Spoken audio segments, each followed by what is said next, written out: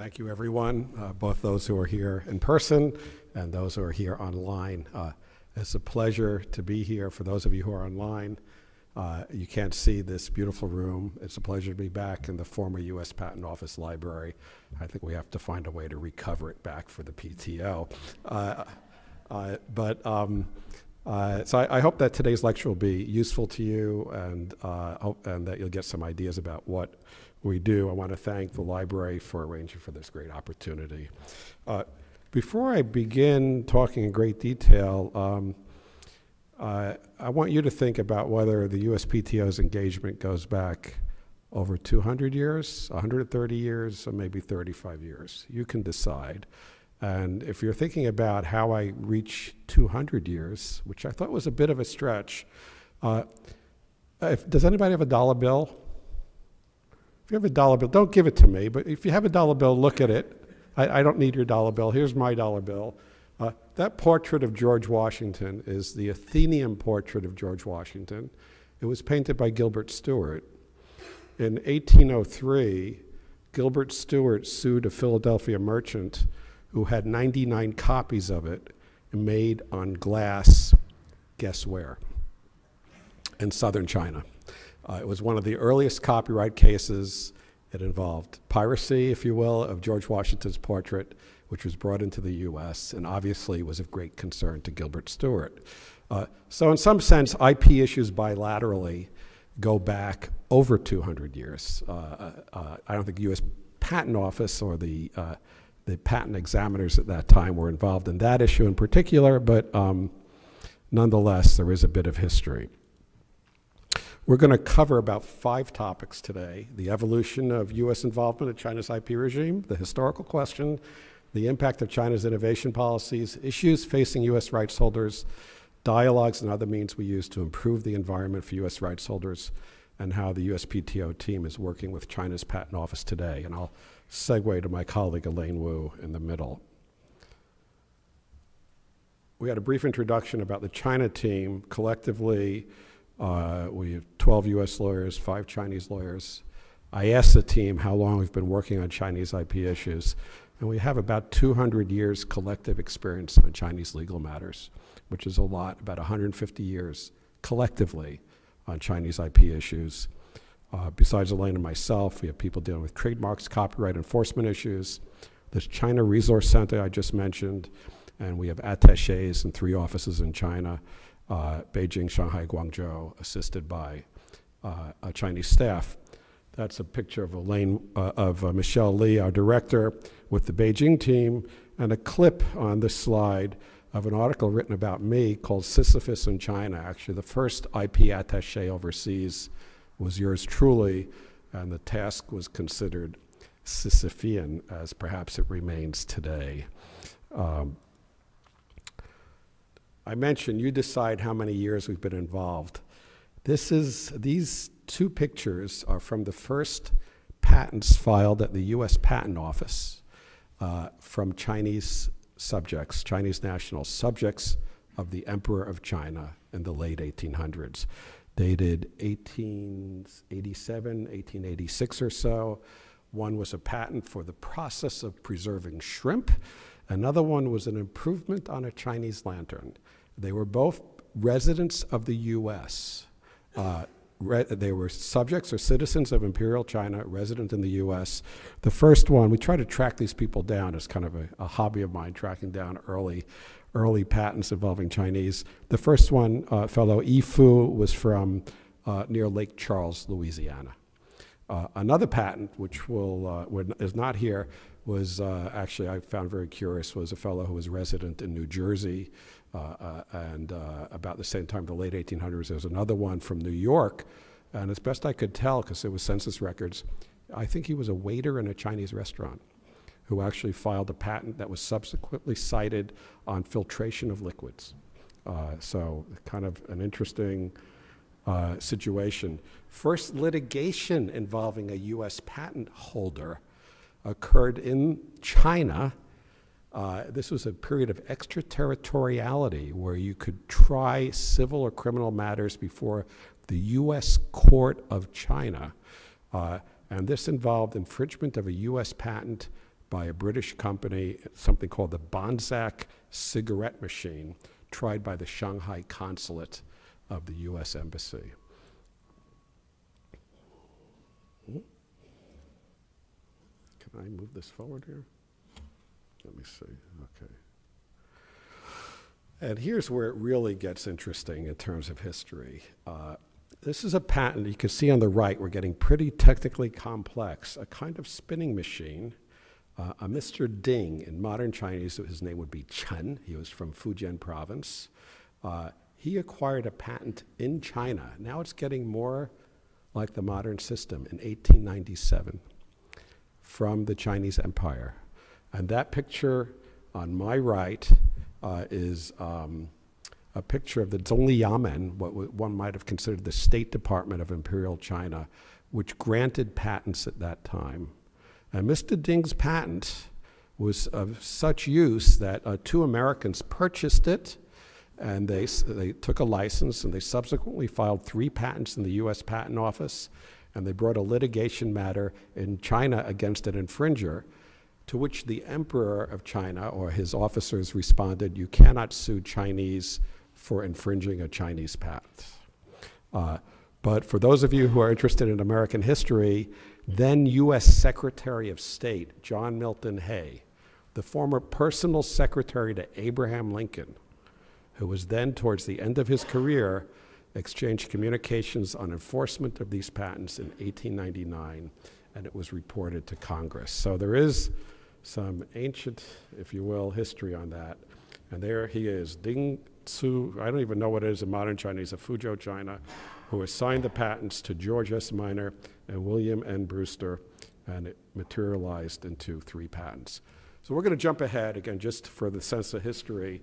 Since I'm here in Maine Commerce, when I think of Commerce Department's involvement on Chinese IP issues and patent issues, I think of Jordan Baruch, who was Assistant Secretary for Science and Technology in the Carter administration, went to China to lecture on patent issues, just as China was emerging from the Cultural Revolution.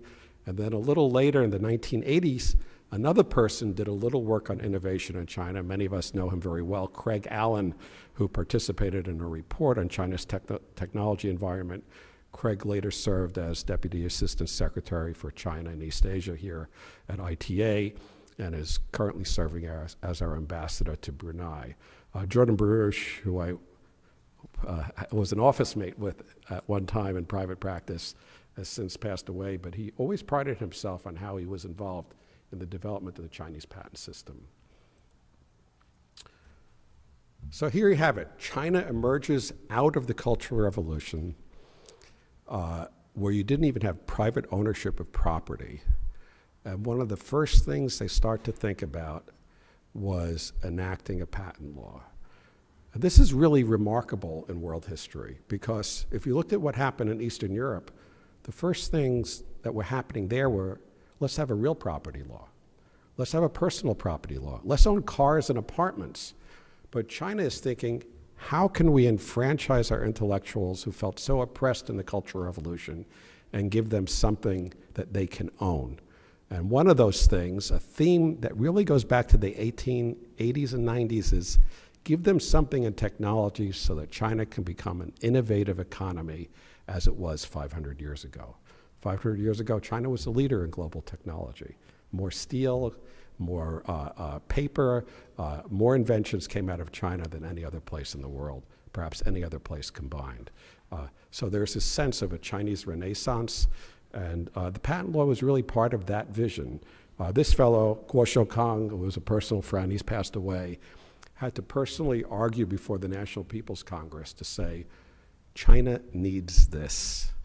We need to give something to our innovative people, our intellectuals, our entrepreneurs, intellectual property, so that they could own the fruits of their creation, and ultimately succeeded in 1985. China's patent office, also called the State Intellectual Property Office, a little similar to the USPTO in the sense that they also have authority over all forms of intellectual property, but their primary work is in examining and granting patents. Grants 3 types of patents. One of them is called an invention patent. In the US, we would call that a utility patent. that's examined for substance. It gives you 20 years protection for something that's new, useful, and non-obvious. Another one is something called a utility model patent, which patent lawyers here call a petty patent, and it protects any new technological solution relating to the shape or structure. And then there are design patents. Both utility model and design patents are not examined. In the US, we would examine design patents. We don't have utility model patents. So these are different systems. Utility model patents are found in Germany, Japan, and other countries. Design patents are found in many jurisdictions, including the US. But one of the things that distinguishes the Chinese system is these last two types of patents, utility models and designs, are not examined. They're only examined for formalities. So what you have now is, if we just look at it from the big picture, a China that decided it needed an IP system in the late 1970s, China that wanted to really reinvigorate its creative talent, a lot of problems bilaterally because of counterfeiting, piracy, infringement, and now today, a China that really wants to innovate. It's almost as if we had to be careful what we ask for, where many people would say in the past, is China really interested in intellectual property? I think almost everybody would answer today, yes, China is. At one point, people doubted that. So China is interested, but is it interested in a way where other countries can be equal partners, where US companies or foreign companies will have an equal opportunity to play in the market, to collaborate, to develop new products and technologies that serve global needs? Or will we find that this is a highly mercantilistic approach to innovation? Will China be as much the innovator to the world as it is currently the factory to the world? And what are the consequences of that? New York Times and others said, when Innovation 2 is made in China, in an article some years ago, recognizing that now IP is part of China's plans. That innovation, and particularly patenting, is part of how China wants to see itself develop over the next 5 or 10 years ago. If you look at China in the 1950s, they wanted to have steel furnaces in every backyard during the Great Leap Forward. Today, it's almost like they want patents in everybody's backyard. And I'll show you why in a moment. But it's a remarkable change that has good news and bad news. So here are some of their goals till 2020. 14 patents per 10,000 people. What does that mean? I mean, if you ask most people in the United States, patent lawyers, economists, what is it? What is the US? How many patents per capita? Is that a meaningful number? This is very much a planned approach to innovation. They want to go from 4 patents per 10,000 in 2013 to 14 in 2020. Average number of patent applications filed under something called the Patent Cooperation Treaty. They want to increase to 7.5. These are global patents filed overseas. Average duration that patents are maintained, they want to have that grow from about 6 to 9. Copyright registrations, they want to increase. Computer software copyright registrations. Technology contracts that are registered. Amount of financing that's collateralized by intellectual property. Patent royalty revenue received from overseas. China no longer wants to be a buyer of technology, and we'll talk for a moment about how much it does buy. It wants to be an exporter of technology. It wants to increase its exports from about $1.3 billion to $8 billion. And it wants to generate more revenue from IP services. It has its own satisfaction index. It wants to improve the way its government offices operate. Think about this if this was translated into the United States. What would it look like? Can you imagine the Secretary of Commerce calling up the governor of, let's say, New Jersey and saying, by the way, I see you only have 5 patents per 10,000. Are you going to meet the national goal of 14? Is this something we would tolerate? Would that be meaningful? I think it would actually create a lot of distortions. And we'll see, in fact, how it does translate into in China. The other thing is that we are now dealing with a system that, one time people would say, step back, people would say, China joins the WTO, they're going to have to conform to global standards, rules-based economy, rules-based trading system, rules-based intellectual property. I think most people, and I include myself in this, didn't think about how much the world might have to conform to the impact of China. And we see this to a degree in intellectual property. The USPTO used to be the largest patent office in the world in terms of patent applications and grants, and also in terms of trademarks. We are now about 1/3 the size of China in terms of applications. And in many other areas that are intellectual property related, we are smaller. Now, is that a good thing or a bad thing? Does this reflect metrics or value? How much do we participate in this as Americans? Is this a rising tide lifting all, or is it kind of a mercantilistic tide that really primarily benefits China, and does it even do that well?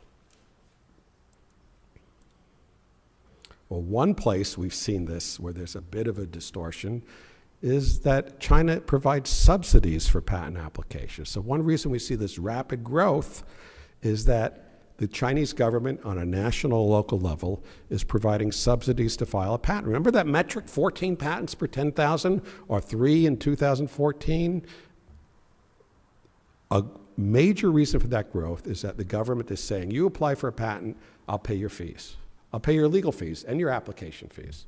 Sometimes you'll even be able to get a profit. We've heard these stories by filing for a patent. So the patent lawyers go out and say, why do you file for a patent? I didn't invent anything. I don't care, file for a patent. We'll split the profit. So you have patent data that may not as closely track innovation in China like it might in other countries because there are these kinds of distortions. So I asked this question, 14 patents per 10,000, what does that look like? It would look something like the state of California. California has 11.4 patents per 10,000 people. If these were all market-oriented, but it would be California plus. It would be a little more than California. Now, Silicon Valley has a lot more than 14. I think it's about 60 or 70 patents per 10,000 people. But on average, California is about 11.4. So think about China as several Californias in terms of innovation. Is that a meaningful concept? Does that really represent innovation, or is that representing government metrics and planning gone a little bit amok? So if you want to look at subsidies and grants and the effective planning and incorporation of IP into state metrics, one way of approaching this, and I actually have a paper with some economists who are trying to get published on this, is seasonality in intellectual property. This is really unusual. In fact, when I go to China sometimes, I say if China wants to innovate and they want to legislate to promote innovation, all they have to do is pass a law that there's only one season. It's autumn. And as bureaucrats, we know why. What happens in autumn? You got to spend your money, right? You have all this subsidy money to spend. You got to meet your goals of 14 patents per 10,000 people. Government people want to get promoted. So what happens is between August and December, 60% of all the patents get filed.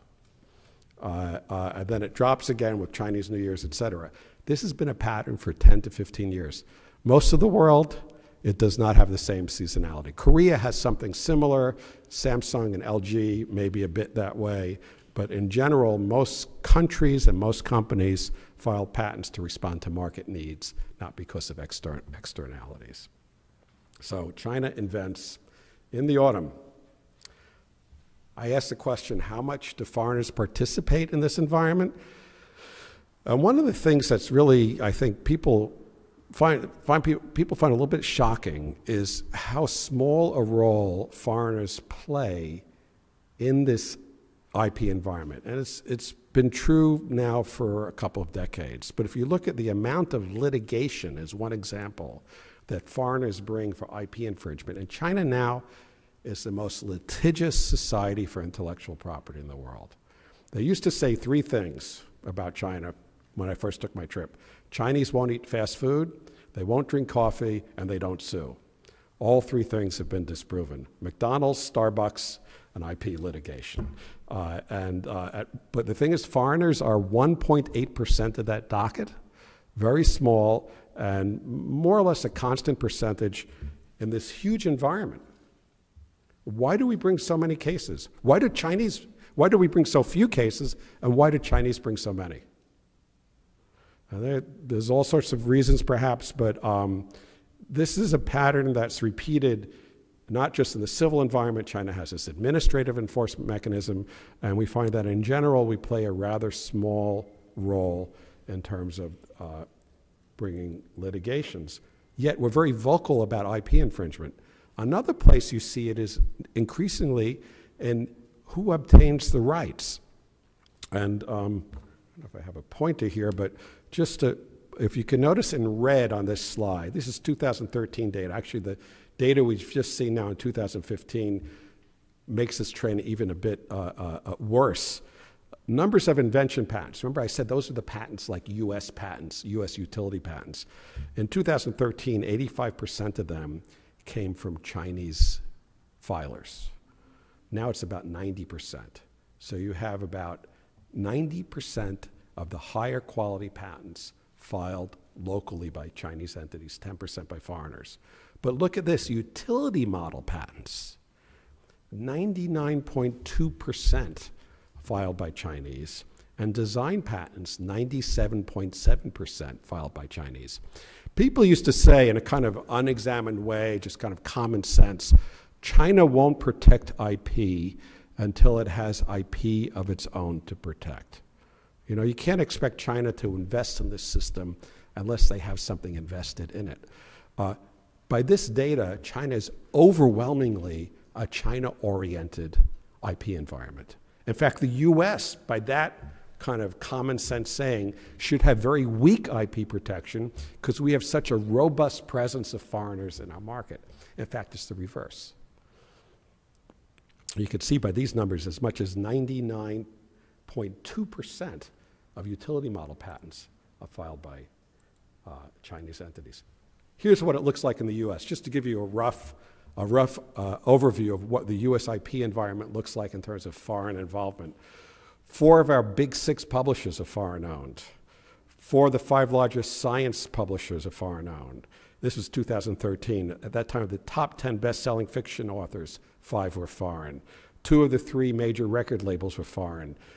13 of the 24 Oscar winners were foreign, and foreign residents obtained more US patents than US residents, about 6,100 more. So the US actually has a much more foreign, inclusive environment than the Chinese. This is not, you may hear, the Chinese say from time to time that, foreigners dominate their system or something like that. Qualitatively, that's a topic open for discussion. Quantitatively, it's absolutely wrong. This is overwhelming, and one of the things that distinguishes the Chinese environment, I think, from other developing countries is the degree to which Chinese actors quantitatively dominate their environment. Okay, so what does this mean in terms of revenue? And this is one of the things I was thinking as Elaine and I put this presentation together, is trying to make this as meaningful as possible for our commerce colleagues. If you look at it in terms of revenue, licensing revenues for US entities in terms of their sales of technology to China in 2013 were about $5.7 billion. Now, if you compared mainland China revenue with Taiwan, it was $5.2 billion. About a 10% difference that China and China-based revenues with a much smaller market. But the other thing that's interesting about this is that most of the licenses of technology, the sales of technology from the US to China, were to affiliated entities, subsidiaries of US companies. Very little was to an unaffiliated entity, someone just selling their technology to a Chinese entity. In Taiwan, most of the sales were to unaffiliated entities. In addition, China exported 19% of the world's high-tech goods, but it only represents about 4% of U.S. high-tech licensing receipts. If you did a very kind of voodoo economics, rough calculation, you would say there's a shortfall of $20 to $30 billion and how much the U.S. should derive from licensing technology in China. So to me, this is one of the great unexploited opportunities in business development, getting more revenue from licenses in China. At the same time, China complains. And this is one of the emerging issues in an antitrust context. China complains they're spending too much. They're too dependent on foreign technology. And one of the things my office and other offices, including here in Maine Commerce, are involved in looking at is China's antitrust environment. And here we have a Chinese judge quoted in a very high-profile case who said that Chinese enterprises should bravely employ anti-monopoly lawsuits to break technology barriers and win space for development. This is a fantastic progression of issues that for me anyway, that I've given to you in a short period of time, beginning with copying Gilbert Stuart's portrait onto glass in 1802 in southern China, counterfeiting and piracy, to all of a sudden now we're looking at high-tech issues, antitrust issues, globalization of technology markets, China's role in that market and whether China will participate as a player. Increasingly more complex and sophisticated issues. At the same time, whoops, can I go backwards here? Let's see. Okay. At the same time, if we're looking at how this environment has changed, China is investing in the U.S. And one of the things we're trying to do at the PTO is to look at the IP element in those investments. Remember I said how much metrics are incorporated into China's IP environment, how much they have goals of how many patents, how you can get recognized for being innovative based on how many patents you've acquired. Is the same thing happening here with Chinese investments in the U.S.? I don't know the answer to that, but we have noted that Chinese investments in high-tech industries have increased rapidly in the United States, and they continue to increase rapidly, not just high-tech, but even cultural industries, acquisition of movie studios and the like. So I'm wondering how much of that is also related to China's own internal goals, where it views IP, innovation, and more broadly, creativity as part of its vision for the future for its economy. Data and the use of data to engage China, to look at whether China's metrics are useful, to see whether U.S. companies are deriving the benefits that we would hope from the Chinese market, to determine whether we're being treated fairly or not, is one thing that we spent a lot of time on at the PTO in addition to some of the policy issues. And some of this you could see from a WTO case we filed back in 2007, where one of the claims the WTO later said had $0 associated if we were successful in winning it. This involved a customs claim. So one of the things that we've derived from that is the need to have a more data-driven analysis to support some of the cases, complaints, anecdotes that you hear. And that's one of the reasons we set up this IP Resource Center. The interesting thing about it is when we talk to the Chinese, as you can tell, they're invariably much more data-oriented than we are. We don't normally talk about 14 patents per 10,000 people or whether we've met our goal of how much in technology exports. China is, and actually we found many times in engaging our Chinese counterparts, they respond very quickly and easily to discussions around those metrics, and we can explore with them about whether the metrics are meaningful. For example, trade secrets are a very important IP issue. How do you reflect a trade secret in an IP metric? You can't. People don't report how much the trade secrets are, what the value are. They don't want you to know. By definition, it's a secret. So you naturally have an undervaluing of proprietary technology in China's innovation goals. Patents, okay, but is it meaningful to talk about what they are quantitatively? Before I turn this over to Elaine, I just want to, when you talk about concerns to U.S. rights holders, the Chinese system is very different, not only because of these metrics not only because of this overarching goal to become innovative again, the nature of the longstanding history, but also the government's involvement in enforcement of intellectual property. You very much have a government management approach to IP. So you basically have a two-tier system where the government can fine you for intellectual property infringement. This is what's called administrative enforcement. And then you have courts. And to a certain extent, they sound the same. Oh, China has courts, they have civil remedies, then they have this administrative remedy that's a little different, but really they function quite differently. I mean, if you have a fine for infringement, it means you're not going to be compensated for infringement. And if you looked at this, as many people do, in terms of resources, you would see that China has a huge amount of resources invested in this administrative system. Some people estimate as much as 300,000 or 400,000 people dealing in IP issues, and a lot of it in administrative enforcement. That's as much as a small European country. I think it's bigger than San Marino or one of those other countries. That's a lot of resources. You can say, well, they have so many people, how come we're complaining so much? Is the problem too much government involvement, not too little? If IP is a private property right, if it's a private property right, then shouldn't the solution be in people going to the courts ultimately and protecting their own property and getting compensated if someone uses it?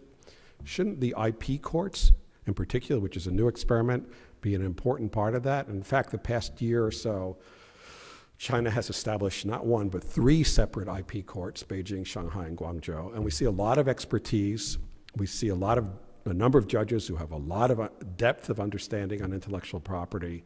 They hold a lot of promise if the legal system gives them the full authority to compensate rights holders, have fair procedures that are not politically slanted one way or another, where private property owners can be compensated for their infringement. To a degree, I think that effort would fulfill the vision of Professor Guo Shougang, the guy who had to argue before the National People's Congress that China's intellectuals needed a patent system, or even the late Qing emperor that recognized having a patent system would enable a Chinese renaissance by giving the incentives to individuals to create new technologies for which they would be rewarded. And I think if China does that well, and this is really a question, I think that's a really big question, really big consequences. If it does it well, the benefits would not be just for China, for the world, because if 1/5 of the world's population is innovating and creating and protecting and contributing, then I think we'll all benefit in new ideas and new solutions to global problems. And with that, I'll turn it to Elaine.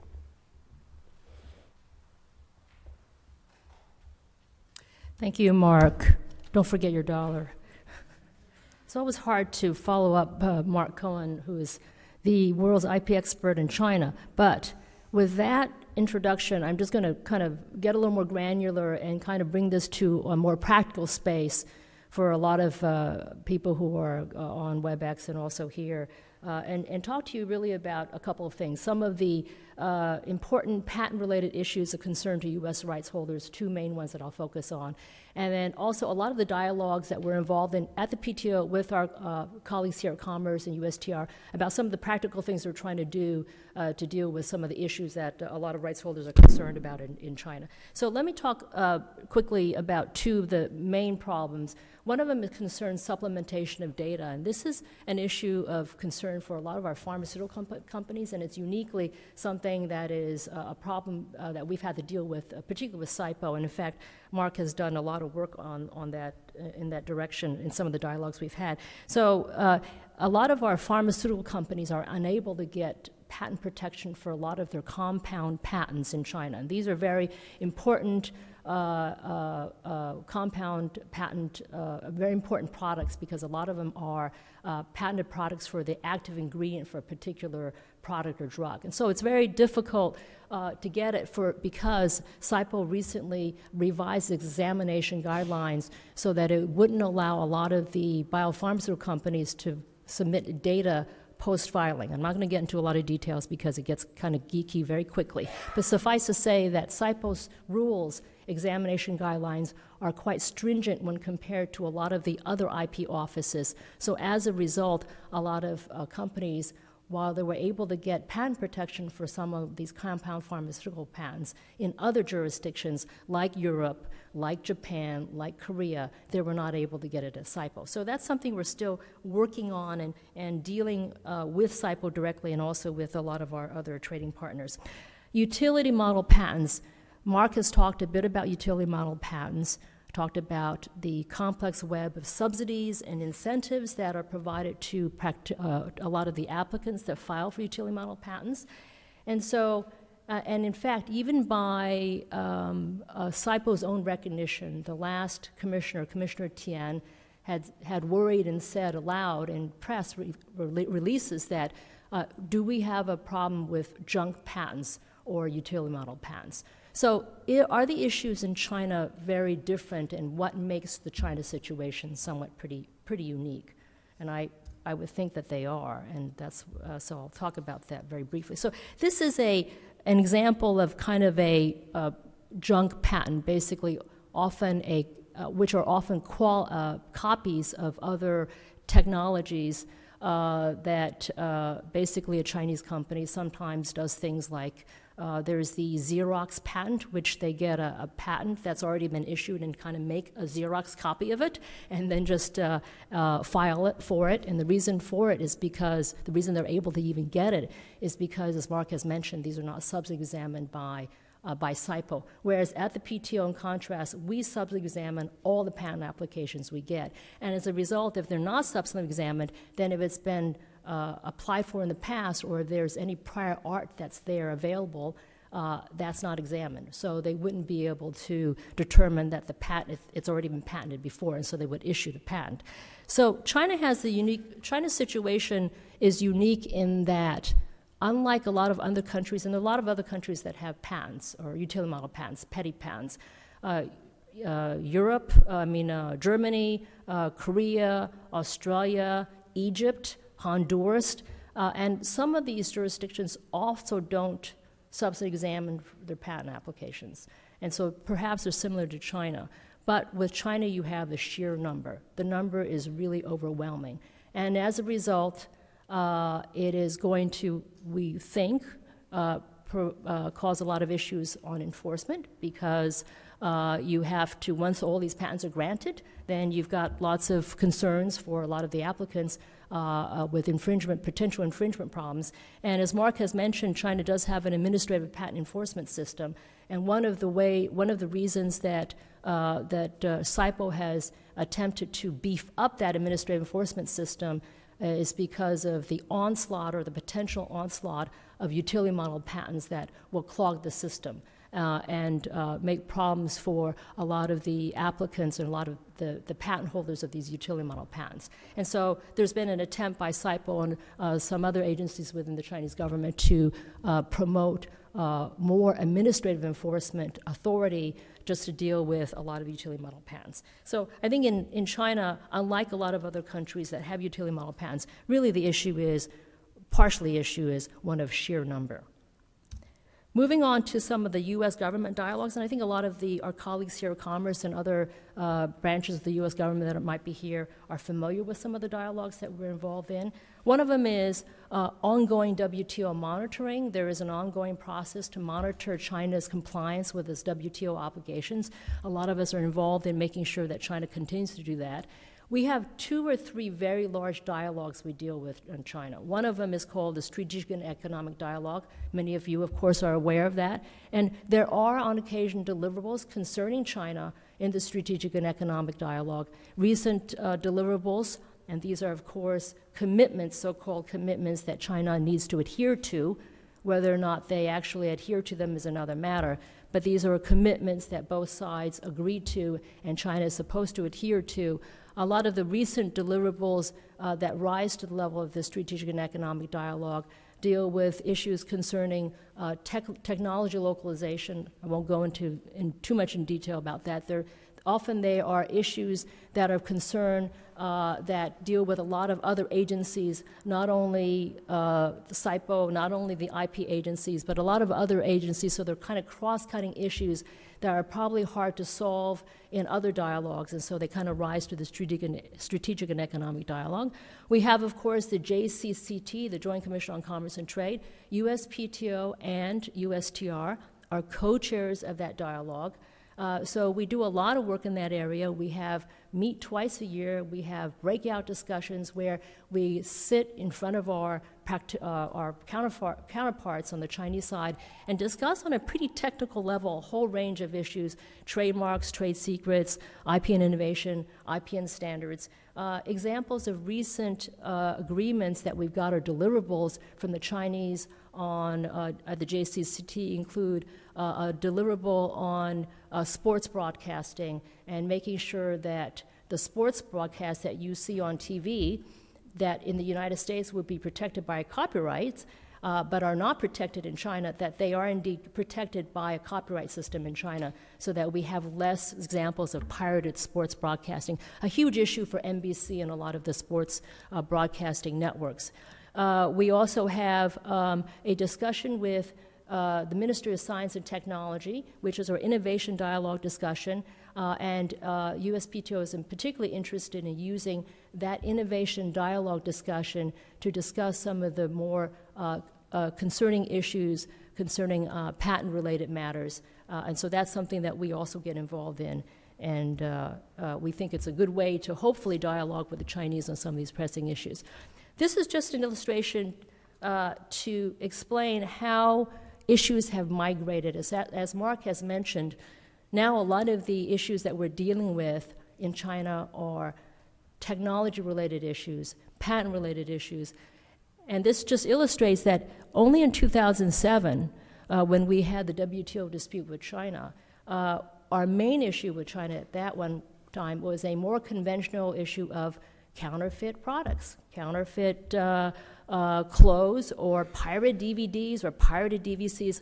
Optical disc media piracy was a whole huge issue with China, and it remains so. But this is the migration of where issues have gone into an area that's more complex, more difficult, and an area in which in certain ways, even here in the US, we are grappling with some of these very issues that we are dealing in with China concerning, for example, IP and standards, IP and antitrust. These are the issues that we're dealing with China. We're dealing with somewhat internally here at the US, but this is an illustration of how the migration of issues have gone from the conventional to the non-conventional and cutting edge. So finally, a couple of ways that we are discussing these issues with SIPO directly. And I have listed a whole list of all the things that we're doing with SIPO. I'm not going to go into detail so that we can allow you some time to ask questions.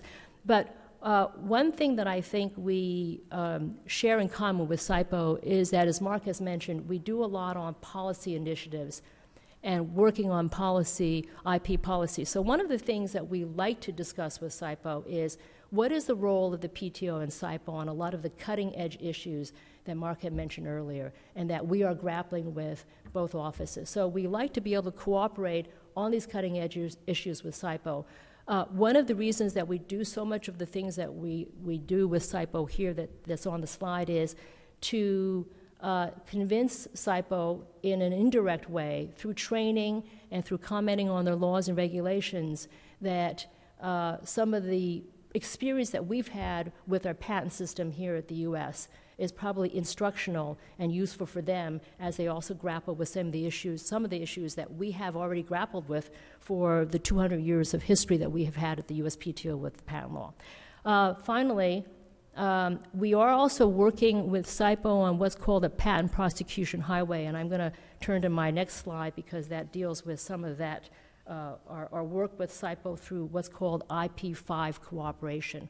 So 75% of all patent filings in the world go through one of these 5 offices, either the European Patent Office, Japan Patent Office, Korea, China, or USPTO, 75% of world filings. So the objective of the IP5 framework of discussion, which was developed in 2007, is to find a way to collaborate with all these offices so that we can reduce work among these offices.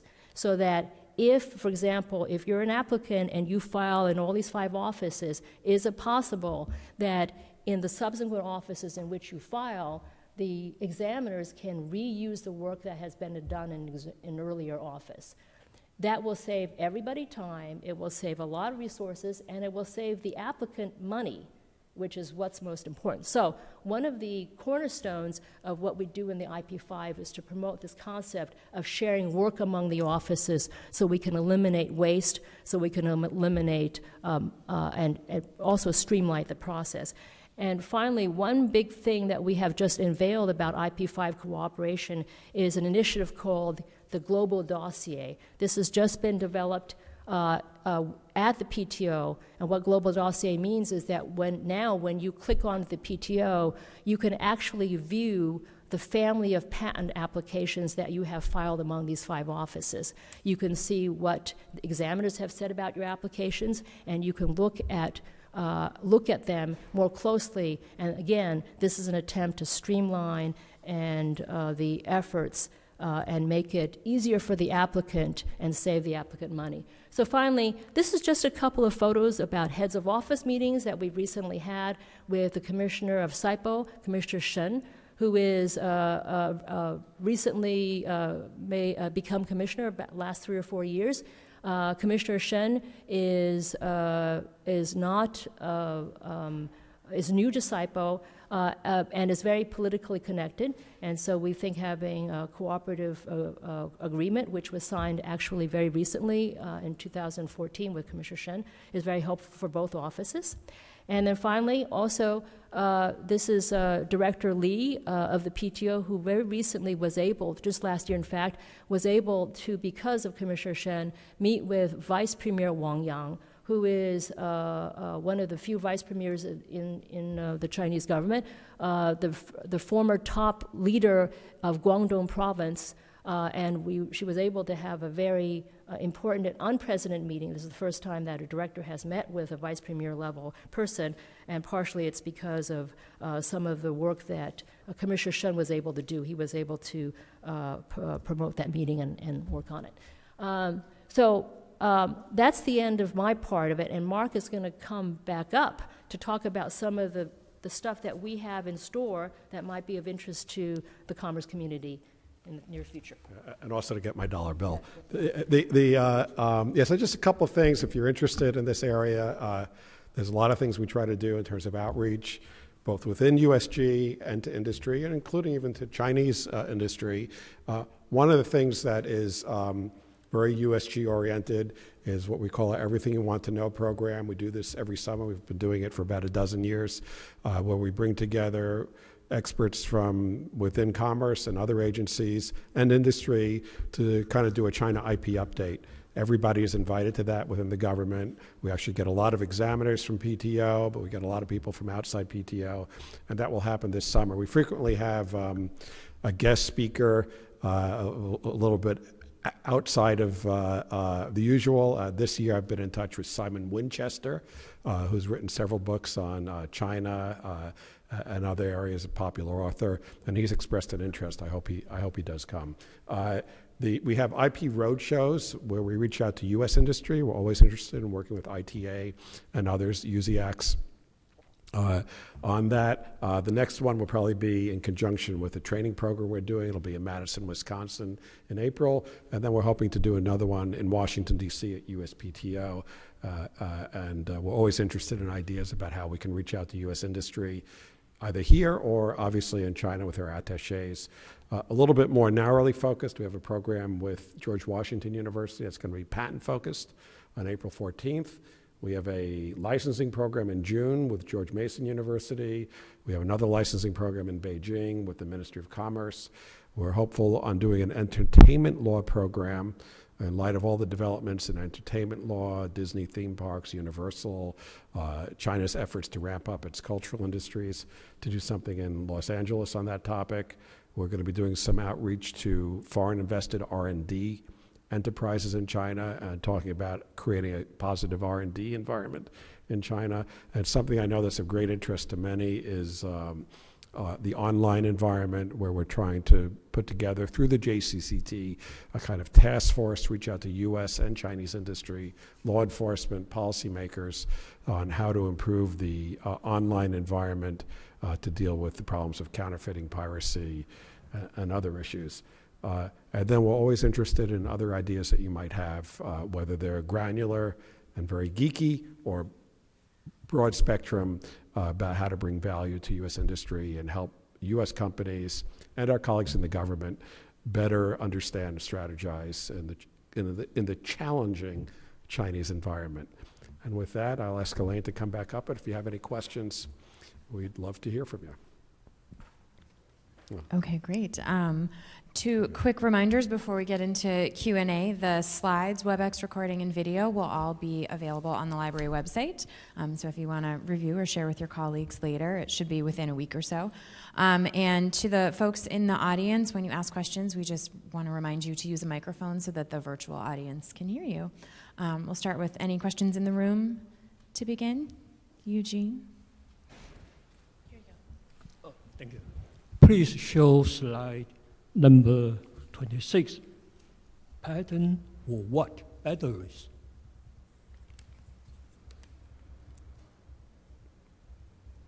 Slide 6? Number 26. Oh, 26, I'm sorry. Yeah, I think. Patent for what? Batteries. Yeah, this one. Yeah. At the bottom, you can see the Chinese character 2 2R. I think the letter 2 should move to the right. It could be. It could be. Thank you. I think I had put this together to try to assemble something from a much broader document. But this gives an example of how utility models can be filed for almost anything. In fact, another example we sometimes use is there is a patent filed for a grass mat with a cloth border. In Chinese, we call it caoxi, tatami mat, which probably dates to the 10th century in China. Somebody filed it, and they actually sued and won until the patent was invalidated. So these things, they look like they're just nuisances, and who would think that someone invented a battery in the past 10 years? Obviously not. But they're entitled to a presumption of validity until proven otherwise, and they can create real economic costs to Chinese or US companies. And of course, if you think of it from another perspective, if you have roughly 2 million patent applications and you're investing in China, and you want to analyze whether you have freedom to operate, the likelihood you'll be sued for infringement, if you have hundreds of thousands of unexamined patents, that's an exceedingly difficult undertaking to accomplish, to tell your client, yeah, you're not likely to be sued, because these patents haven't even been examined. There's no assessment of their validity or utility. And I was just going to add really quickly that one of the common scenarios is, say you're a U.S. company and you work with a Chinese manufacturer and have some sort of relationship with them, but for some reason that relationship doesn't survive. A Chinese manufacturer may misappropriate your utility model or your design or whatever it is that you have it, but the U.S. company, often what happens is that because you don't intend to market in China, or you may not want to sell in China at all, you've not filed for a patent application in China yet. So what happens is that that company misappropriates, often a Chinese company, and then files for a utility model patent, and then sometimes asserts that against you. So that's another scenario that happens and is, of course, problematic for our companies, particularly our smaller U.S. companies. Anyone else in the room? I've got quite a few queued up on WebEx. Mark, I'm just curious, do you have any story, any case like a U.S. company, find some Chinese they steal their patent, but they sue the Chinese company and then they won. Do you have, So to me it's this is Chinese government really kind of make commitment, to this patent protection. so if you look at the data, and I have no reason to seriously doubt this data, the likelihood of winning an intellectual property dispute as a foreigner in China is greater than you're winning a case in the United States. Yeah, so the success rates are actually quite high. But the incidence is low. So 1.8%. So what I assume is happening is people are only suing on cases where they feel like they absolutely have to win. If it's a question of doubt, they think it's too difficult to litigate in China. So there have been several cases where U.S. companies have won. There have been software piracy cases where U.S. companies have won. There have been patent cases where U.S. companies have won. There have also been a number of cases recently where U.S. companies have lost. And there's a concern that, in fact, the tide may have changed a little bit, where Chinese are becoming more aggressive and U.S. companies, foreign companies, are being put into more of a defensive position. You may recall some years ago, actually, when Carlos Gutierrez was secretary, one of the big cases involved Pfizer. Pfizer had a patent for Viagra. It was for a new use of the chemical compound. Pfizer had lost those patent litigations in many jurisdictions throughout the world. They won in China. So I mean, it's hard to make comparisons. There are different reasons. But the interesting thing, if you try to look at the data and cases and try to kind of abstract what is the strategy for the average American company, this is my theory, which is that American companies feel like they have to obtain patent and trademark rights for their core IP. So although the numbers are relatively small, they do represent high quality. And they actually will exhaust their legal remedies protecting that right. So they'll sue the patent office or trademark office. But in terms of infringing, they're very careful when they want to get compensation. So they really look at IP as a long-term issue. Patents last 20 years. They may not be able to enforce it today, but maybe 5 years from now they will. They want to have it in their quiver, so to speak, to use at the right time. Okay, one more in the room. Yes, I wanted to go back to your issue that you had a moment ago about misappropriation of the patent. If you have, I'm in textiles, and we have textile companies working in China with high-tech fabrics as well as special design. So let's say the partnership or the relationship dissolves, and you have the Chinese then taking or stealing and misappropriating the patent. What would you advise the company to do? Should they have applied for a patent in China prior to even going in there? And then what if they did not do that, what recourse do they have in this particular scenario? Great question, and it requires probably a longer answer than we can do justice. So if we want to talk about doing something even with companies directly, we'd be happy to talk about it. The short answer is, in general, not just related to clothing, textiles, garments, is that this is a world that's globalized, and you shouldn't wait until your product is manufactured or introduced in the Chinese market until you secure the relevant rights. So people who are waiting until after they've signed the deal may find that Alibaba is selling counterfeit products globally using a mark that was duly registered in China or other rights that were obtained. So waiting is generally a very poor strategy, and it puts you in a defensive position where it's much more expensive to get your rights back if you're able to at all. In terms of clothing and textiles, you have a different assortment of rights in China than the United States. So one thing, textile patents are protected by copyright. You don't have to register copyright to enforce that. Clothing designs may be protected by design patents. They may also be protected by another form of copyright called applied art. If it's a design patent, you should secure it, just like furniture. And actually, the beauty of the Chinese system for foreigners is that some of it is quite inexpensive to secure rights.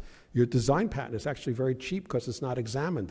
A lot of the expense for a patent application in the US is talking to the patent office, talking about whether it's new, comparing it to prior art. This is not examined. In fact, I teach a course at Fordham on Chinese IP law, and one of my friends said to me, Mark, why don't you tell all your students to apply for a patent the first day of class? They'll get it in 2 months, and then they'll really get something out of the class. It may not be a valid patent, but they'll get a piece of paper out of it in addition to a grade. So it's possible, anybody could get a patent in China. I mean, that's the bottom line. Enforceability, validity, another issue, but there are a bundle of rights, some of which don't exist here, some of which exist here at greater expense that you can secure. Copyright, in particular, has a potentially greater scope of protection in China than the United States, which can really be useful for entities involved in any kind of industrial design. And just to amplify what Mark has said is, you know, the thing we've heard from a lot of practitioners or a lot of applicants here is we don't have utility model patents in the U.S., so people don't know what to do with it. But we're not here to really scare you from actually applying for utility model patent. I think a lot of the people that, in our road shows that we talk to when we go out across the country, we actually tell people, apply for utility model patent. The system is there for particularly small companies, and like a lot of countries who adopted a utility model patent system, it's very useful for the small company and to kind of get a start. And getting a petty patent or utility model patent is just one good step. So we encourage it.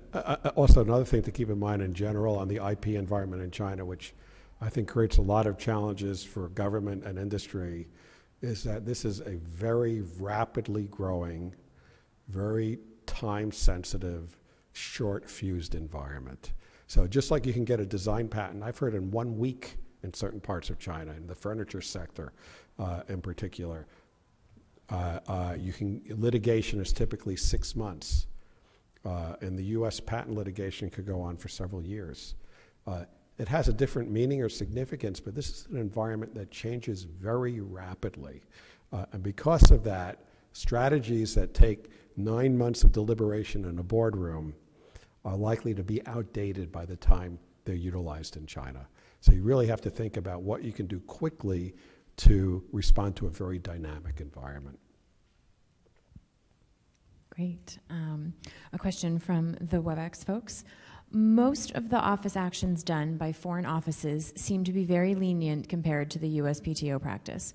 Therefore, the claims for the same applications when issued are different at the U.S. office, as the U.S. office seemed to force the applicants to further narrow the scopes of the claims. How is this dealt with? Does that make sense?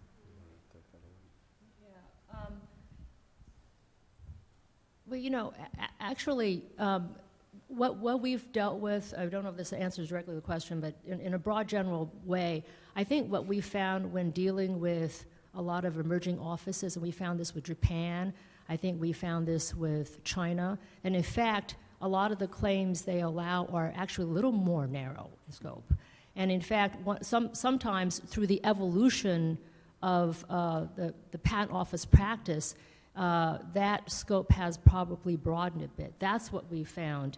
And to a certain extent, some of the issues that are of concern to us concerning examination guidelines and so on is partially, I don't want to say all of them are like that, but partially it's kind of an evolution issue. As the patent office becomes older and more experienced, then we notice that some of the claims become broad. This we found out with Japan. I'm not sure about SIPO to a certain extent, but I think that that's sort of the evolution we're seeing, what we have seen in the past. One in the audience? It's really informative. So I have a question. We met with this large diesel engine company a couple of days ago, and they manufacture in China. And but they saw some fake kind of filters I see all over Africa market. So that's a serious issue for them. And two questions for you. One is, what do you suggest the company to do to deal with this issue? Second is, at the Advocacy Center, we deal with companies in daily basis. And what do you see that there's something there we can do to support your effort? Thank you. So I think on the first point, it's this is regrettably too common a problem that we see counterfeits and pirated products appearing in third country markets. In fact, AmCham, I think AmCham Beijing and the regular surveys have pointed this out as a priority item from time to time. The very short answer is that Chinese customs has a remedy against exports of counterfeit and pirated goods. That's not a WTO requirement. That's kind of WTO plus. And that's one way to detain goods prior to export. So that's positive, and you can register online. If the goods are ultimately delivered to, some port in Africa, then you're going to have to deal with the issues under African law. All things being equal, if you can find a remedy in the country where it's being manufactured or exported, and you get the support of the government, that's always better. When you're dealing with manufactured goods, you have a built-in problem that, particularly in China, that the locality where the jobs are located to manufacture the goods may be protective of the manufacturer, which means that your ultimate remedy, which is to shut down the factory producing the infringing goods, may not be as effective or easily available as you would hope, which means sometimes you bring remedies like seizing goods in warehouses or upon export where there are fewer jobs associated with the manufacturing, and it may be easier to get an effective remedy. In terms of advocacy, we're always happy to work with our ITA colleagues. And of course, we have attachés all over the world, which can also be helpful in finding ways where we can collaborate together. And in our office, we have people handling all different regions. So there are ways of collaborating in that way. But if you're looking at China-related efforts, outreach, case-specific advocacy, working with Stephen Mitchell back there and others in the Commerce Department, I tend to think, and I hope this doesn't sound glib, that the attachés and our office is best suited, where possible, to dealing with wholesale problems. That the Advocacy Center, some of the ITA efforts, and I don't want to minimize the importance of much more case-specific efforts. So, if there's an issue involving exports of counterfeit goods, or particular ports not doing a good job, particular products, local areas where counterfeit goods are widely produced, and we know many of them exist in China, Putian for counterfeit sneakers. There's another place that makes a lot of counterfeit spark plugs. A lot of this, different parts in China where we can really begin to make inroads on what are systemic issues is something where I really feel like we could do a lot more, and perhaps identify some of those things together to try to make a difference for our businesses. Great. Let's see if we can crank through a few, hopefully quicker WebEx questions. Do you know what percentage of Chinese national applications are also filed in the U.S.? So you have a phenomenon. I don't know of the exact percentage. Maybe Elaine does. Actually, China has become a bigger filer in the United States, and we've been pleased by that growth. The filing tends to be dominated by two companies, Huawei and ZTE, international filings. We're not at a situation where Chinese filings in the U.S. approach their domestic filings as such a significant percentage. If it were, then we'd have a problem that at the end of the year we'd have a huge surge in Chinese applications, and we'd have maybe an HR issue in terms of how our examiners would handle this huge demand. But we are seeing a ramp up not only in quantity, but I think most interestingly and promisingly is quality, which is to say that the likelihood that a Chinese patent application will result in the grant of a patent, the allowance rate, now approaches Japan or Korea. It may even have exceeded that.